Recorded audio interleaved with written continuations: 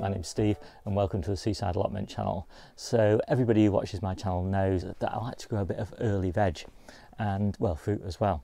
And so I thought I'd just do a quick whiz around the polytunnel and the allotment plot and show you what we've got, just the stuff that's really early and stuff that we're harvesting now and we'll be harvesting in the next few weeks. So let's take a look. So it seems natural to start in the polytunnel. And I'm particularly pleased, and I always am every year, with the strawberries. I've just had a big handful of strawberries and yeah, they're really fantastic. It's just my favourite way to start the day, is to come in here and pick all the strawberries that ripened overnight. And then I'm really happy with the runner beans. Loads of flowers coming on those now. Do a bit of early calabrese in the polytunnel as well, which we harvest just as we, just before we put the last of the peppers out.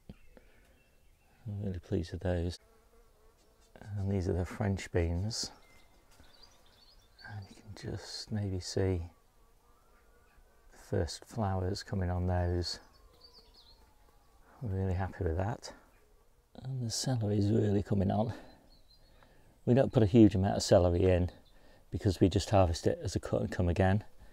The celery at the back is from the same batch as the celery at the front. It's just this was left in the modules until I had space. We've got another batch of celery at the other end. Really pleased with the courgettes as well. We're picking one every other day. I picked one yesterday. This one will be ready tomorrow. There's so many coming. But this plant's a bit of a giant, so it'll be outside soon. This is another polytunnel beauty. It should be climbing really now, up its strings, but I'm going to protect it with some fleece on Sunday night, and so I've taken the climbing strings off. But as you can see on here, look, absolutely stacks of flowers. So this is a centre cut squash. It's a bit like a courgette, but it'll climb right up into the roof of the polytunnel. This is the red ruble kale, sown direct in this little coal frame. It's doing beautifully. I love this. We have it in salads and smoothies. Such a gorgeous colour. And if you like eating the rainbow, this is a great one to grow, red ruble. And our onions are just finishing in the store now. So we're switching to big spring onions, and soon we'll have these beauties. They're not far off now. I'm really excited to get my first mulched 2 peas, so I should be eating those next week.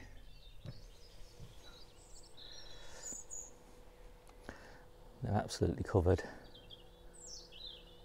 We start these at the back of this coal frame in sort of February time, and then when we eventually take the coal frame lid off, they just grow up this frame. Because we don't want to forget the asparagus, although strictly speaking this isn't really an early. And the sweet corn's doing nicely in its little protected coal frame. Slightly behind the stuff that's in the polytunnel, but not so bad. We want a succession anyway. And these are my early baking potatoes. And the key thing about these plants is that they're young. I've got plants like this at home, but they're a month, 6 weeks older than these plants. So these plants were planted late and brought on very quickly, so that they're still young, vigorous plants all the way through May and June. And then we harvest them in July, so hopefully baking potatoes in July. And these are my early sprout plants, grown for leaves in clumps. And the kale has all finished now, and so it's really lovely to have these amazing leaves in profusion. Sprout leaves are my favourite. I interplanted these with spring onions, and so we've got loads and loads of lovely spring onions as well. And to complement the sprouts, of course, we've still got all this beautiful perennial kale. Some more down there. Of course, we've got the spring cabbages, and we've been harvesting some of these plants, the smaller ones, for spring greens, but I've started to get some nice cabbages now. I think we picked the first one of these last week, so yeah, they're a really nice helpful stopgap until the kales are ready again. And that'll be probably 2 weeks' time. These are 2 of my 4 early carrot plants. I'm going to harvest some of them in a minute. I need to spray with garlic spray around them though to confuse the carrot fly. Those are beauties, pretty good size.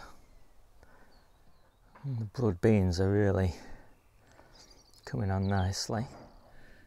Not many weeks away now.